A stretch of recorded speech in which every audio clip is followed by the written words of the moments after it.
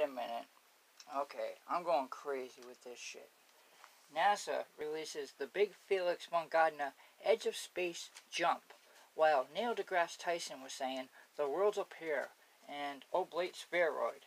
But NASA shows perfect spheres.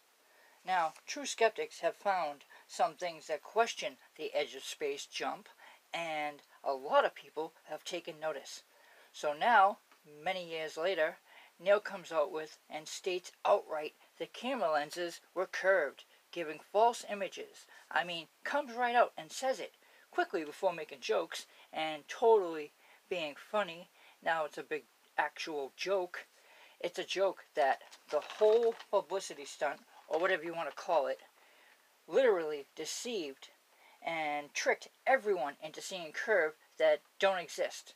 It's a big joke from the edge of space.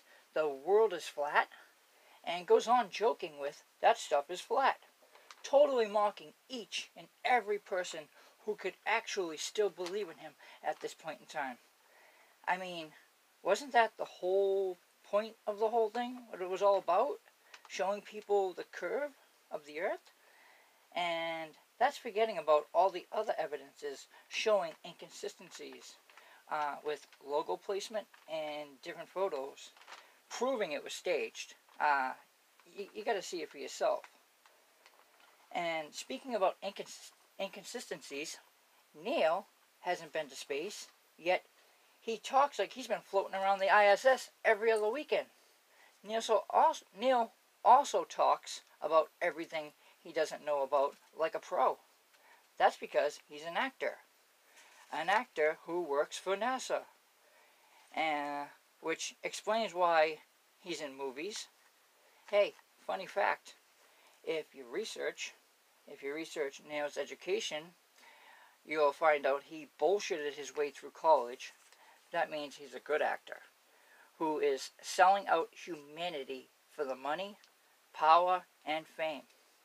I was going to say pussy, but he keeps on getting in trouble for that one. Seriously, Neil is a scumbag who'd sell out his own nana for the right money. Forget about the rest of humanity. He already sold us out for peanuts. I mean, oblate spheroid and pear are not even the same shape, and Neil used them both in the same sentence describing Earth. And now, that stuff is flat? That stuff is flat? That stuff is flat? He's never consistent. It's the same when he was explaining gravity a couple years ago, a few years, whatever, how many years ago. First he said, I don't know. Next question. Ha ha ha.